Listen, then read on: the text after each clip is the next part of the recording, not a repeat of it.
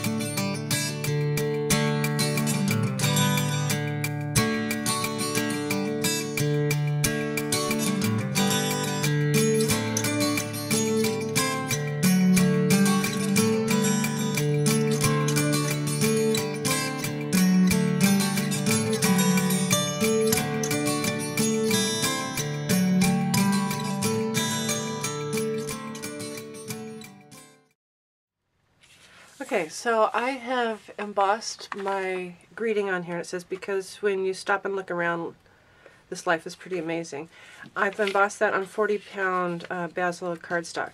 When I put it on top, it just softens everything, and I think it still looks pretty nice. So I had a area of my panel that I chose, and I'm not super happy with right here, but I thought if I put my piece on top, I can just put some washi tape over that and then seal up my my vellum. So I'm going to go ahead and put just a strip on the back, and I've cut this to where it's going to line up at the bottom, line it up on the sides, and if you need to, which I might need to, is you can put, sorry, I've got really allergies. You can put this in a book until it really flattens out. But what I'm going to do, since those words are really nice and fairly solid, I'm going to just give it a little bit of help. I don't think you can see that. And add a little bit of adhesive behind some of those words. And then I can just lay that out, and then hopefully that'll flatten out. So I'm just going to go ahead and wrap this around to the outside. And it's really simple and really colorful and really bright. I do have some enamel dots from Pebbles here that I'm going to be ending up using. I'll add those on. And also I have a piece here that I think I'm going to go ahead and do some hearts, and I'll just kind of line up some hearts around here. So I'm going to go ahead and die cut my piece, and then I'll show you my final card. I ended up adding a little string around the top, and I also sewed around the edges. It's really humid here in the Midwest, so my vellum wanted to curl. I really like how this card turned out. I hope I've given you some inspiration on how to use your GelliArts jelly plates, and thanks for watching.